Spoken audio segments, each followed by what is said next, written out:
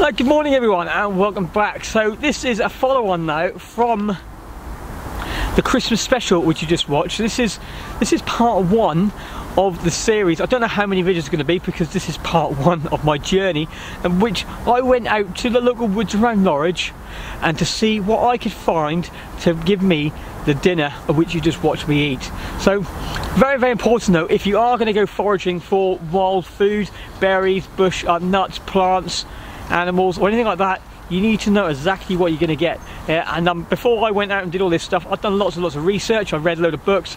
Like today I've got the Ray Mears sort of essential bushcraft sort of thing on here, where I've marked a little section on here where I'm looking at the berries and which I could find around this area. So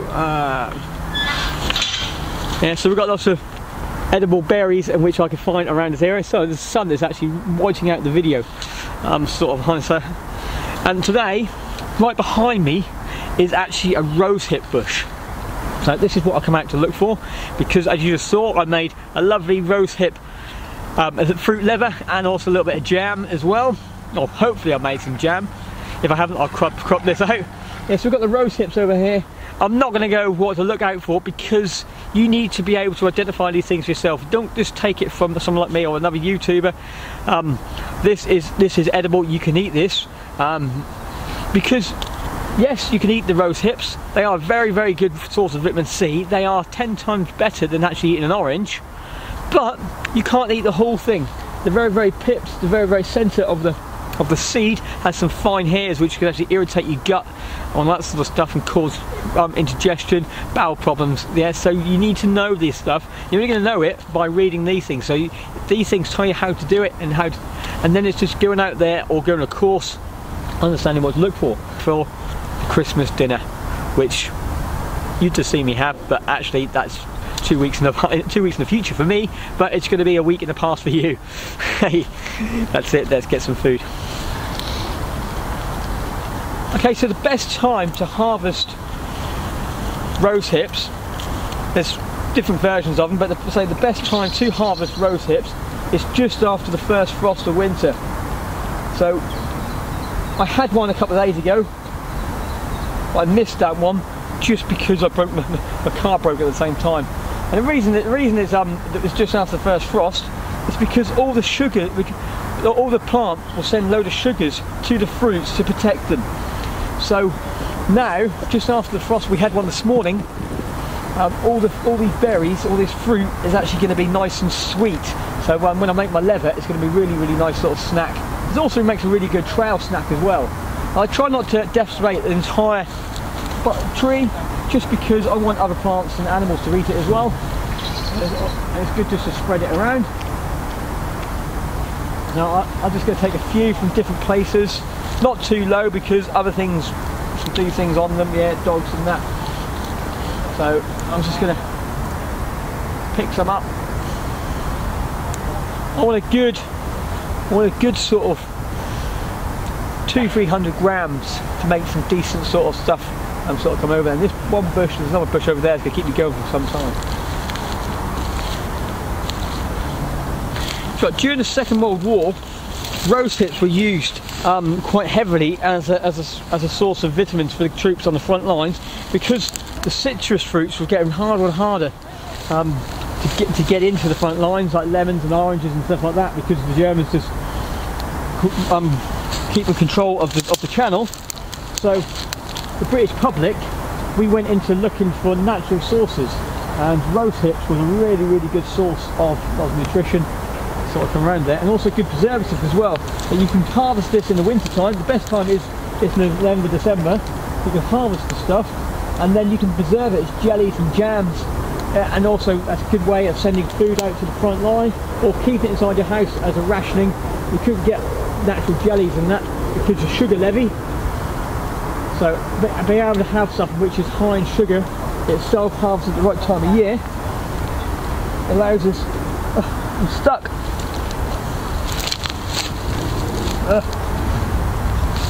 Allows us to keep the sugars sort of on. It also makes a really good trail sweet. So if you're going out walking with your kids, that sort of stuff, just make it into little leather bites. where you can just break it up.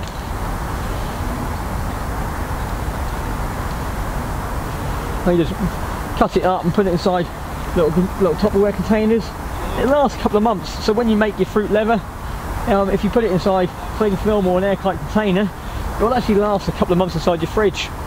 So making it in December, I've got stuff right through to sort of February time now, of sort of snacks coming through, hence why I want to give a good harvest of this stuff today.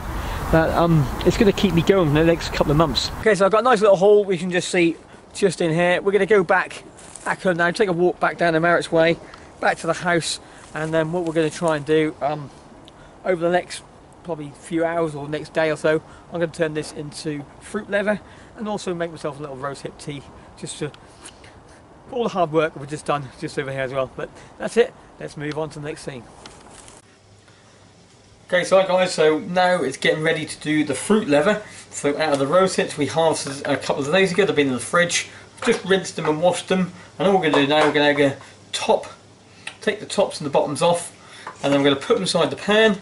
We're going to put a very thin layer of water over the top of them, and then put them onto a low simmer for around about half an hour to soften them right up, to then extract the juices out of the rose hips. And then we're going to then crush them, and we're going to sieve them, and then we're going to strain them into a little solution, then put them back into the pan again to boil them up, to make them to a nice sort of thick syrup.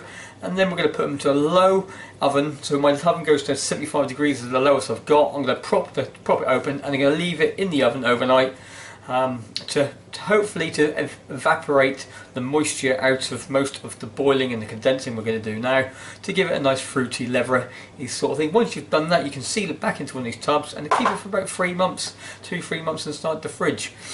So that is the plan. So we're going to do a little bit montage now of me just doing those little things, just to see how it actually goes. So this is the first time I've done this with this actual fruit, so I'm intrigued to see how it works. But you can also, if you don't want to use the oven, if you've got a not dehumidifier, what's that device? Dehydrator. If you've got a dehydrator, that will do the same thing. You can put it on a nice little tray on the syrup and dehydrate it out of there. But we're going to be using the oven method. So let's get on to it now.